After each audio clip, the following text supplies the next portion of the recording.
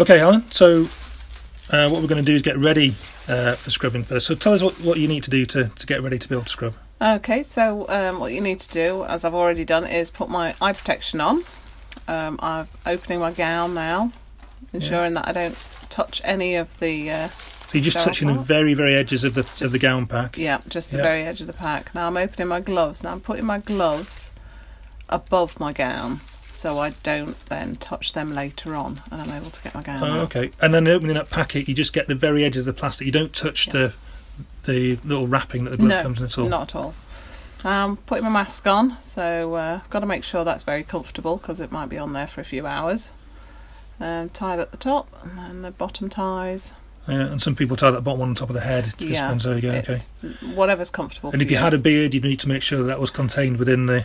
Make sure that's covered. Yeah. Yeah, which obviously, well, these days you don't. So. Okay, so I'm just making sure that I'm getting the water to the right temperature for me. Yeah.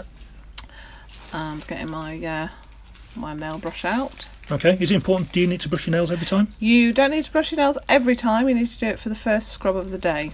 Okay, and particularly if you've been gardening or something, we get all those bits of everything out from underneath nails. Yeah. Okay. So there is also a nail pick in there, so you can get any bits of ingrained dirt out. Okay, so I see you've got your arms at a bit of an angle there. Yes, I'm just making sure that the water always runs towards the elbow. Okay, so your hand's higher than your elbow. Yeah. Okay, and then when you put, you're using some iodine prep there, but yeah. How do you get it onto your hands? So you use your elbow to pump out a measure onto your hands. Mm-hmm. Rub it in and then rub it up to your elbows. Okay, so always go from hands to elbows always. Again. Okay. So then using your elbow again and applying that to the nail brush. Mm-hmm. So I'll give my nails a good scrub. Yeah. Making sure they're all clean. Discard that into the bin. Any time you should do that for, and just until they're clean? Until they're clean. Yeah. So, but each scrub should take approximately 1 minute. Each phase of it? Each scrub. Okay, so each time you do this with your hands, it should take about a minute. Okay. So I'm doing working the solution into the hands. Yep. And you're going in between your fingers? Interlocking fingers. Yep. And then I'm doing my thumbs there. Yep. So you just got to pay particular attention to those bits in between the fingers, the thumbs, all the bits. Yeah. Rather than just rub your hands together, focus on particular bits. The web spaces, especially between your fingers. Okay. Now I'm just working that solution into my palms and into my nails. Yeah. Now I'm going back up a little way. Now rinse off, always ensuring that the water drips towards my elbow. Yeah, so there you go, there's the angle again, isn't it? So your hands are always higher than your elbow when you're doing this.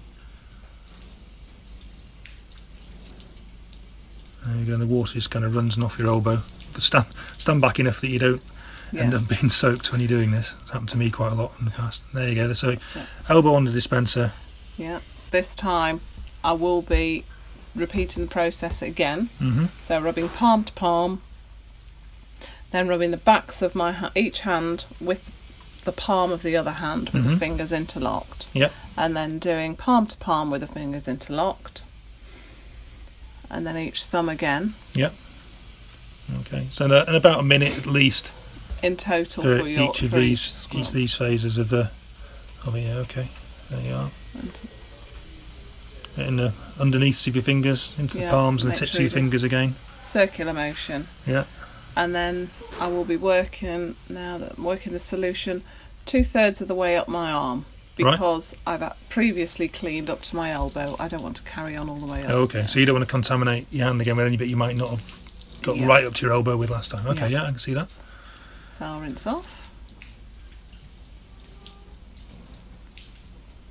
Any particular scrub we should use? Any particular solution, or? We've got. Oh, there you are. You're pushing things off with your elbow. It's important to remember, and keeping your hands up as you walk across. Yeah? Yes. Okay. Now I'll separate the 2 hand wipes.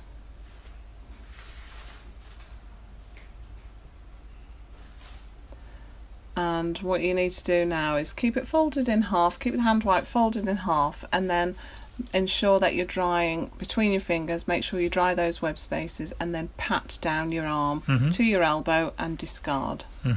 Again, not touching the bin, not touching anything else. Don't touch anything else. Keeping your hands up. And repeat. Yeah. And it's important to get dry, isn't it? Because it's uncomfortable when you have gloves on for a long time and it's been a bit damp to start with. And it's very difficult to get your gloves on. Yes. So now I will lift the gown, support it. Hold the neck of the gown there and just let it... Give it a little shake. And it all falls out. So again, you don't unfold it, you just let it naturally unravel. Yeah. And arms up. Arms up, and then get assistance to tie you up at the back. Yeah. Now I'm keeping my hands below the level of the cuff, just to make sure that my fingers don't pop out. Yeah, so nothing showing there. Yeah. Yeah. Really important not to scratch your nose at this point. No, don't scratch your nose. So once I'm tied up, I'll then be putting on my gloves. Okay. Now this can be a bit complicated for some people, but I remember finding this really difficult when I was a student. This bit. When you first start doing it, it's complicated. So tell us what you do. So I'm hooking my thumb underneath the cuff of the glove with the fingers pointing to the elbow, and then holding the opposite side of the cuff and pulling it round my hand, pulling it down the gown, and then making sure that my hands don't come out at any point and contaminate it, and repeat on the other side. Okay, so we're going to go to a close-up of that in a minute so we can see that more closely. Now that's the closed method, which is the preferred way of donning your gloves. So now we're going to just have a look at that close-up of how to put the glove on, because it is a bit complicated. So there's the packet, there's your hands are still inside the cuffs.